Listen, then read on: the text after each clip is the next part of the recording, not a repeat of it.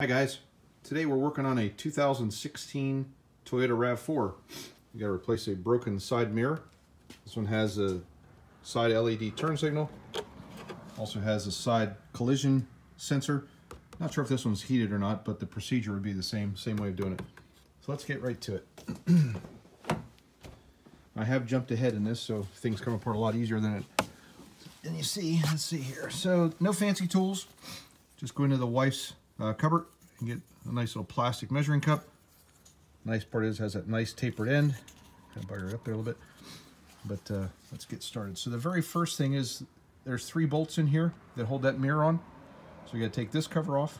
So we'll start that first. And again, doing this one-handed, so this might come off a little faster than I want to. But again, we're using plastic so we don't scratch the paper. See? It'll come off really easy. In any case, we just work this down here. Cover comes off. It's easier with 2 hands. Got 1, 2, 3, 10 millimeter bolts. 10 millimeter bolts. So then the wiring here comes down in behind this cover. There's a connector right about here. We'll see in just a moment. Okay. So the next cover we have to take off is here behind the door handle. As you see, it's already loose. Hopefully I can just get out my finger. But again, take that out. Let me see here. Take that out. Simply come in here with your plastic tool. Gently pop him out. He comes out nice and easy. To expose a screw that I've already removed. Then you have this piece of trim that needs to come off. Be careful down the bottom. There's a hook that I'll show you in just a moment. Again, take your little fancy tool, gently and patiently come in here from the top. Now I already have this one popped out a little bit because I'm trying to do this one-handed. Just kind of work your way across here, pulling it out, working across. There we go. Kind of working down.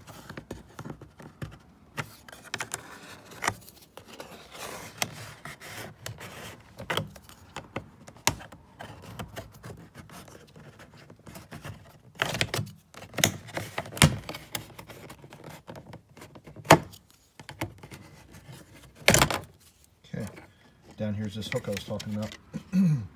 That guy right there.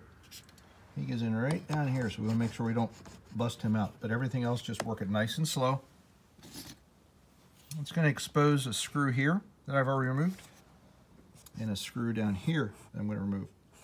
Do not take that screw out or that screw out. That kind of holds everything all together internally. So at this point, everything here is disconnected. We have to take this cover off. Again, take our fancy tool, work across here, nice and slow, so we don't break anything. Pops right out. Try and use my knee here so I'm sending this thing flying. Gently tilt this thing over, only to find there's a plug I took off. It's not necessary to take this connector off. This one's a little bit harder. You have to push that tab right here. But one-handed, I'm not going to do it. This one here already took off. It's not necessary for our replacement. Now these door panels have these little push pins that are pushed in here. So wherever you can get a little grip on here, it's going to make a horrible sound like you think you're just tearing things all apart. So get yourself a good grip on here, brace your door, give her a yank. Makes a hateful sound, but she's off now. Now it's nice and free. Come up here to the top, put your hand in the side holder, and just gently lift up on the panel. Nice and easy. And just leave it hang down. You're only going to be here for just a moment. Let the panel hang just like so. There is our connection for all of our goodies on our side mirror. Plugs in right here. It was just a pinch and pull.